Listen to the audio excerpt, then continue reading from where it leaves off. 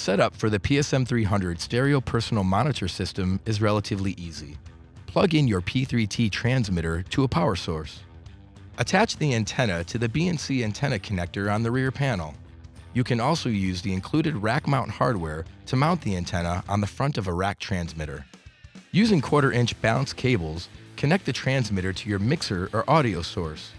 If you're only connecting a single mono monitor send, use the left or channel 1 input and set the transmitter to mono.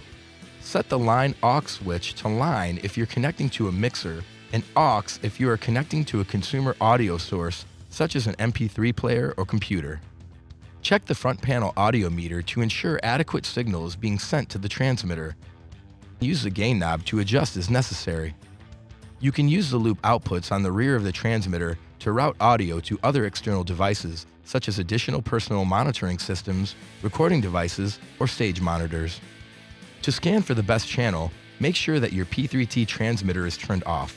Turn on any potential sources of interference such as wireless systems, cell phones, LED panels, or any other electronic devices that will be in use during the performance.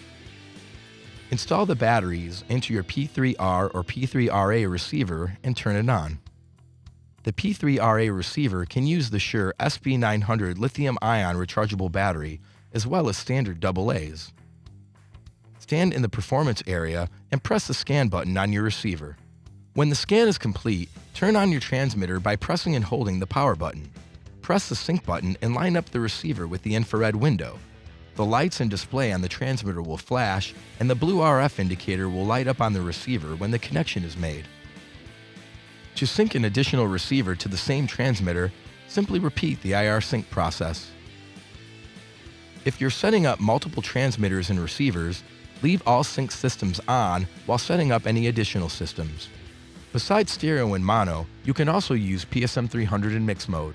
This gives you the control to adjust the blend between 2 monitor mixes using the body pack receiver. To set up for mix mode, plug 2 separate mixes into the right and left channel of the transmitter.